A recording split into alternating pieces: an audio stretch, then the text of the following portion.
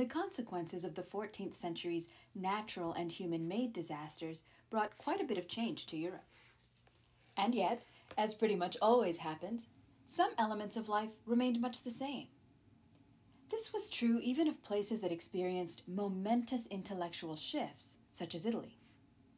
Today's lesson provides a brief overview of the Italian Renaissance, the biggest intellectual shift of the 14th and 15th centuries.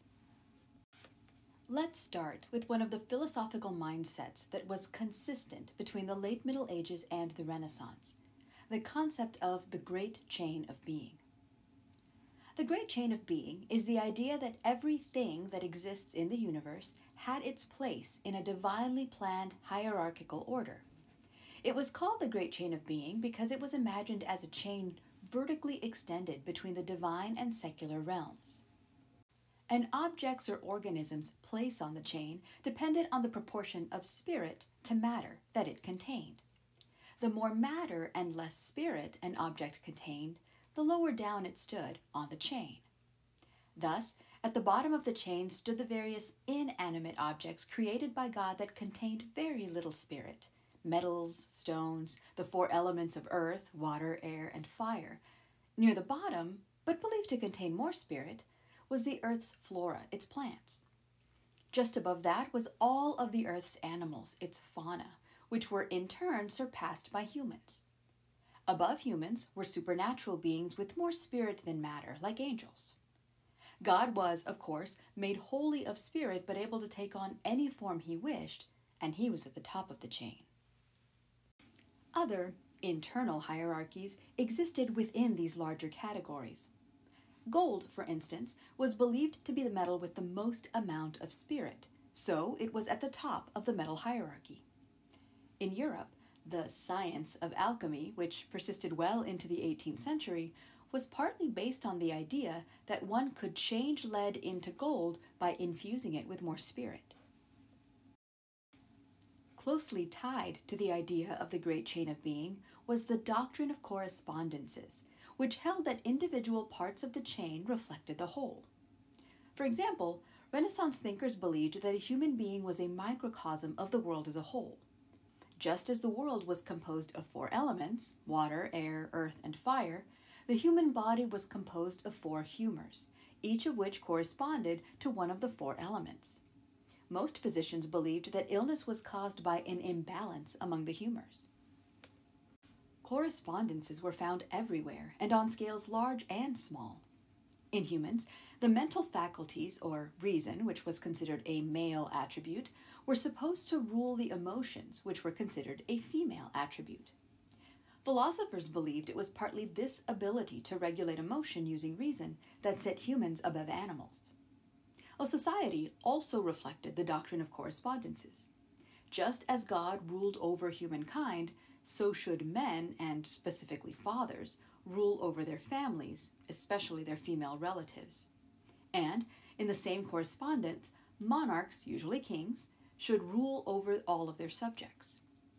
In this way, many Renaissance writers emphasized the connection between political order and sin. Someone who goes against the king was considered immoral, a sinner.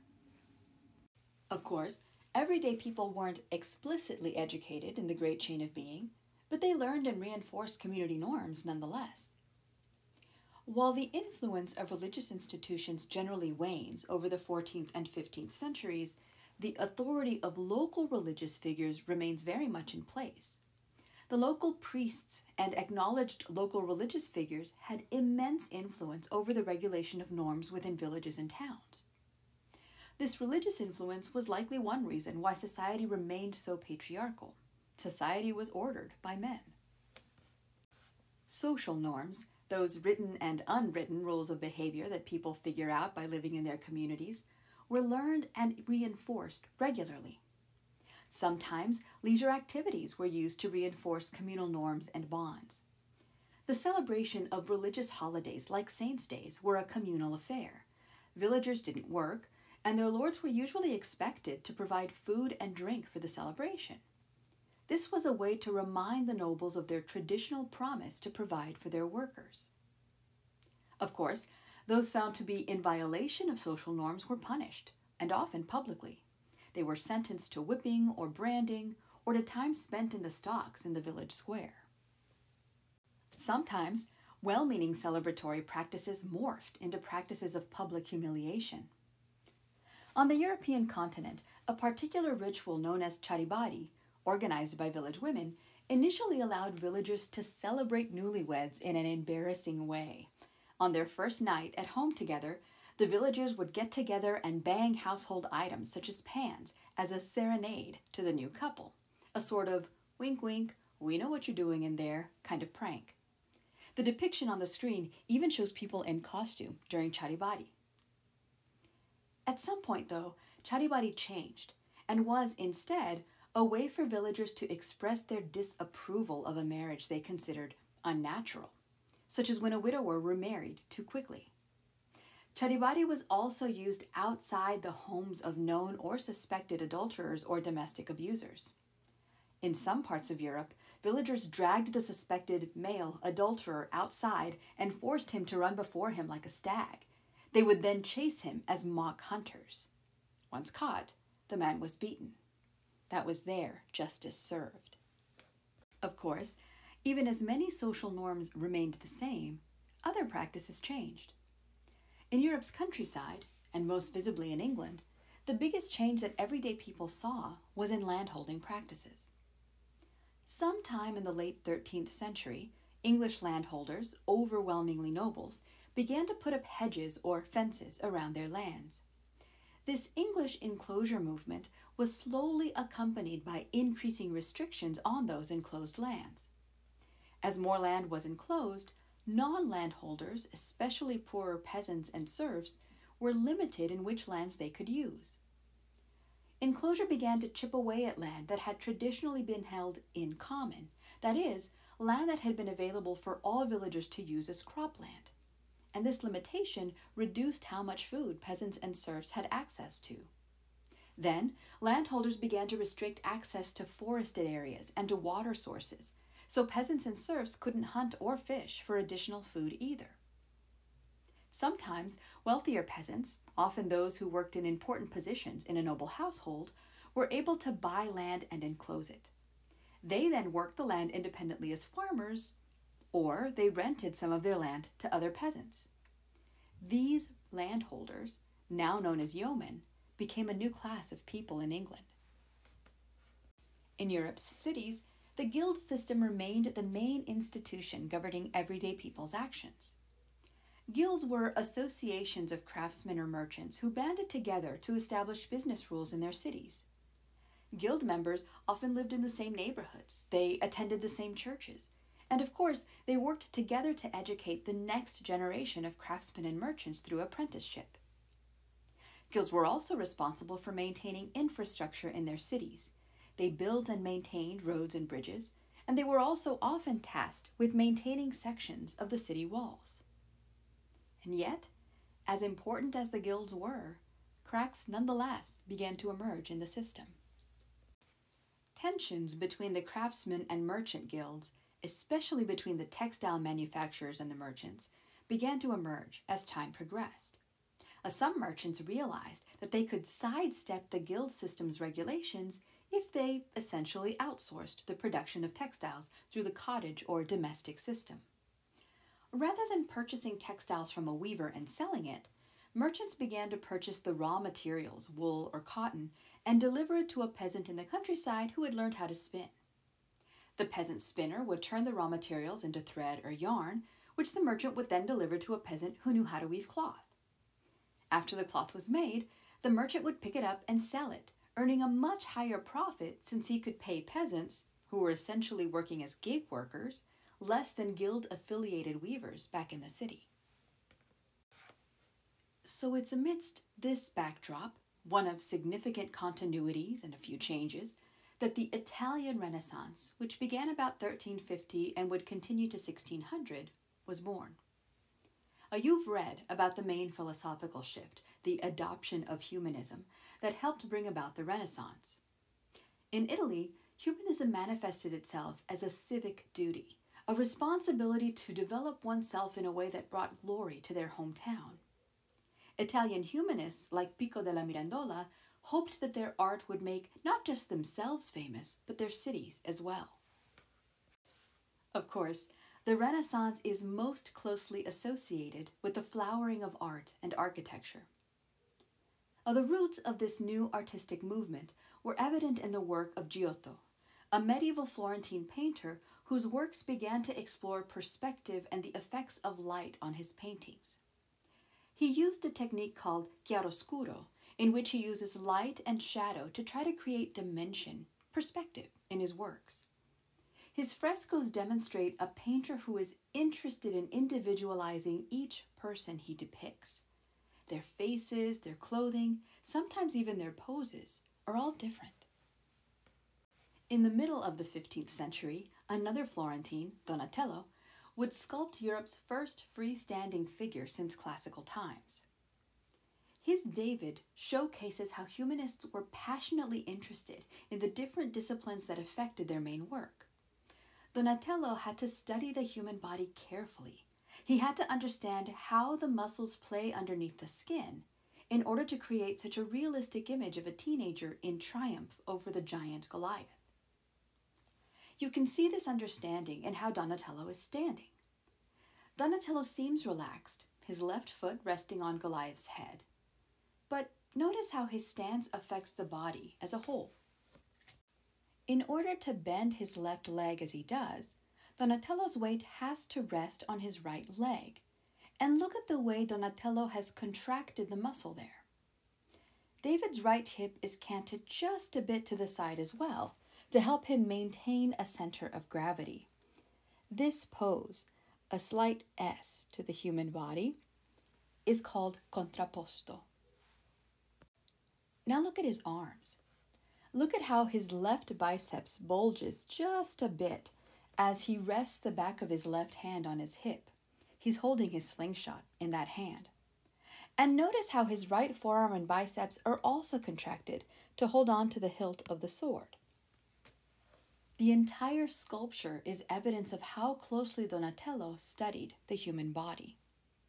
Yet another Florentine, Michelangelo, was able to translate his understanding of the human form not just into sculpture.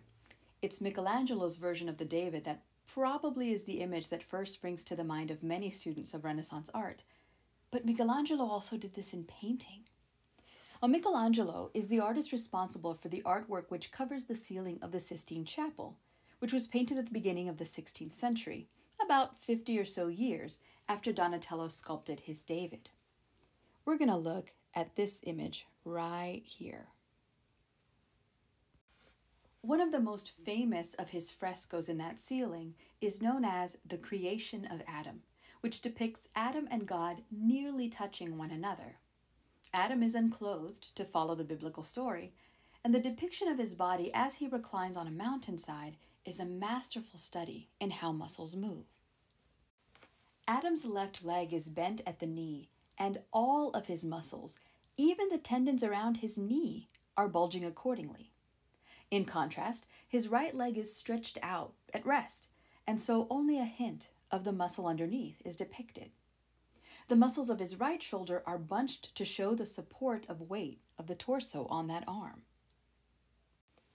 Michelangelo's depiction of God, shown as an older gray-haired man and clothed, still showcases the powerful musculature underneath a tunic that's plastered to his body by the wind. Michelangelo's God, despite the gray hair and beard, which is likely meant to symbolize wisdom, is portrayed as a man in his prime. After the end of the 100 Years' War, the new philosophies and artistic forms of the Italian Renaissance spread north and sparked the Northern Renaissance, which would run from about 1450 until 1600. In the northern parts of Europe, Renaissance ideals would sometimes be revised to accommodate another shift occurring at the time, the Reformation. Still, artistic techniques were shared throughout Europe, even if the subject matter of the art itself shifted. The Renaissance era in Europe was still a very religious time, but often Northern artists chose to move away from explicitly religious subject matter and portray everyday people. One of the earliest Northern Renaissance artists hailed from the Netherlands. Jan van Eyck developed a style which so faithfully recreated the objects and creatures of the natural world that his paintings often appear almost like photographs. Probably Jan van Eyck's most famous piece is the Arnolfini portrait, which he painted in 1434. It's a large painting, almost 3 feet by 2 feet in size, and its detail is stunning. The portrait is believed to portray the marriage of Giovanni Arnolfini, a northern Italian merchant who lived for a time in Flanders. Current scholarship suggests that this is a memorial portrait. That is, there's only evidence that Arnolfini married once, to a fellow Italian named Costanza Trenta. However, she died in 1433, a year before this painting was done. So, it's possible that Van Eyck painted this image with only one model, Arnolfini, actually present. If so, then its detail is even more impressive. Let's take a closer look, specifically at that mirror on the back wall. Here's a detail of the convex mirror on that back wall. At first glance, it's dark but clearly reflecting some images. It seems like a decoration on the wall, like any other mirror. But as you get closer and then closer still, you're going to notice an incredible amount of detail just in this mirror. But first, you probably noticed that there's some writing just above the mirror. It's a Latin phrase that translates to Jan van Eyck was here in 1434.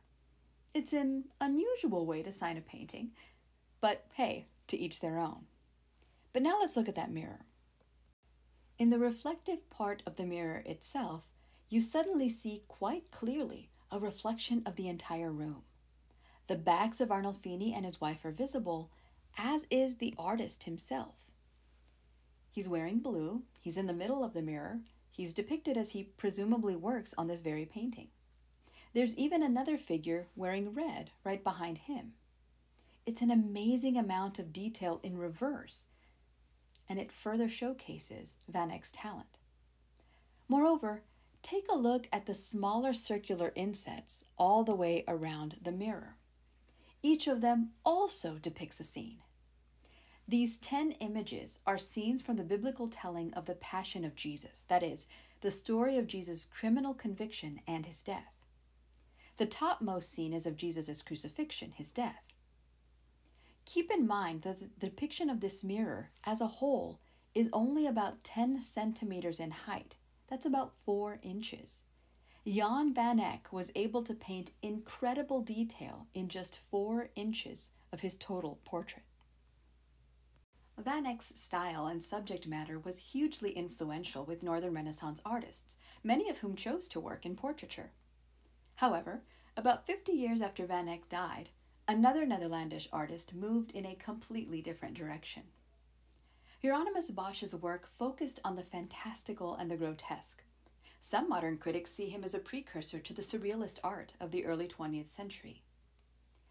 Bosch's most famous triptych, that means a 3-part panel, is this painting called The Garden of Earthly Delights, which depicts an innocent Adam and Eve in Eden on the left, the horrific vices of Eden after the pair has eaten from the tree of knowledge in the middle, and the clear aftermath of such activity, that is, going to hell, on the right panel. This return to an explicitly religious subject matter was typical of artists in the early 16th century, which coincides with the start of the Protestant Reformation. Adherence to religious subjects is especially true for artists involved in religious groups, as Bosch was.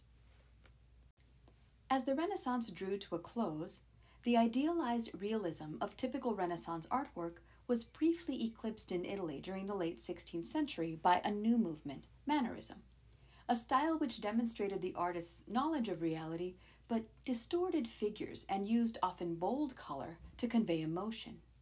For Mannerists, imagination and intuition was more important than a faithful reproduction of content.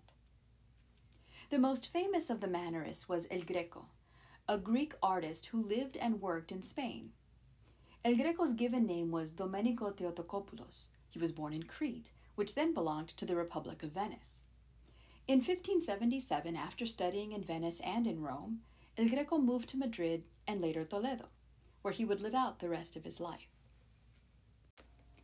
El Greco painted what are sometimes called moody scenes, lots of gray and black clouds over the landscape, or images of sad events like the death of Jesus. Here, in El Greco's second Pietà painting, you can see that El Greco has a clear grasp of human depiction, just as all well-known Renaissance artists did. But he's purposely distorting the proportions of the bodies, especially that of Jesus. Jesus' torso, which his mother Mary is cradling, is enormous, perhaps to evoke how heavy a burden having to bury your child is. Color and light are also used in both literal and symbolic ways.